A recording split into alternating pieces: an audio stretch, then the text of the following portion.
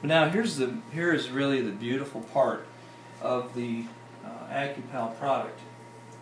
If you think about it, for many years our fathers and forefathers would take a cotton tip and hold it over the greater palatine or over the buccal anesthesia area, and what would they do? They'd put the needle next to the stick.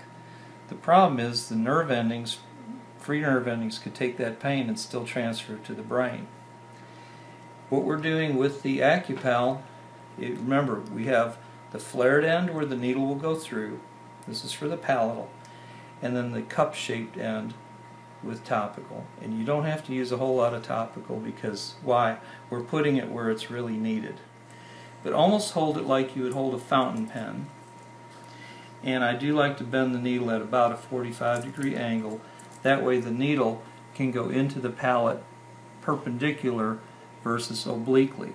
The problem with going in obliquely is that you can tear the periosteum. Even though you'll get anesthesia, the patient will have a lot of post-operative pain because periosteum is not vascular, so it takes longer to heal, kind of like hitting a nerve. Notice how the Accupal is designed.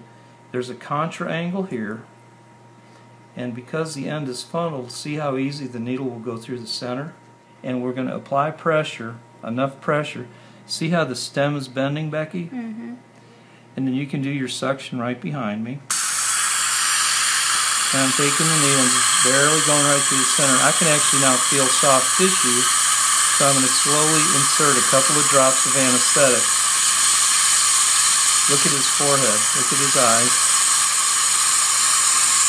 And just to show you that this is not a trick needle, you can see where we're at. We're actually in the tissue.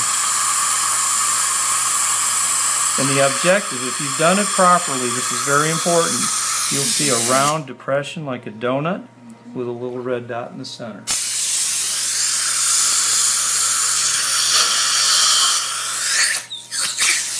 That was amazing. Isn't that pretty cool?